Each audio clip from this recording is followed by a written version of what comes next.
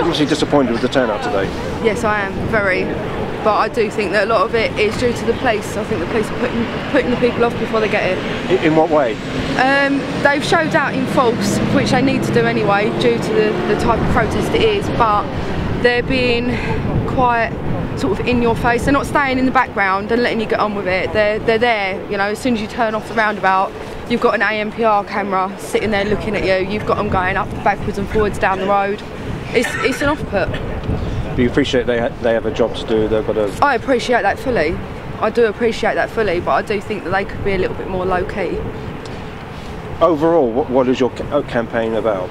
Reducing the cost of fuel.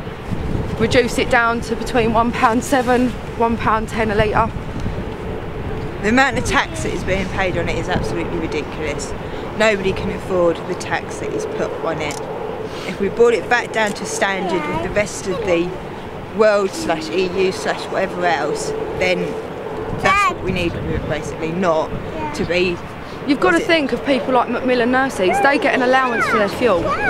They can't afford to go backwards and forwards to terminally ill patients due to the fact that the allowance is not high enough for them to be able to take that cost out of their wages for the rest of it. Some people have said, why are you down here at oil refineries? You know, you've got those campaigns at Stanlow and Grangemouth and Teesside. Why are you picking on oil refineries? Why aren't you going to, say, for example, petrol stations? We could do. That would possibly be the next move. There is other ideas in the pipeline of which we're not willing to disclose as of yet.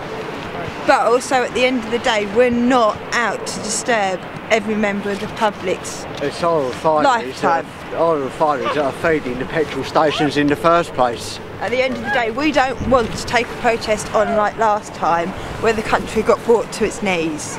Okay, we're not out to do that at all. We are out to make our point and say the tax has to come off of it.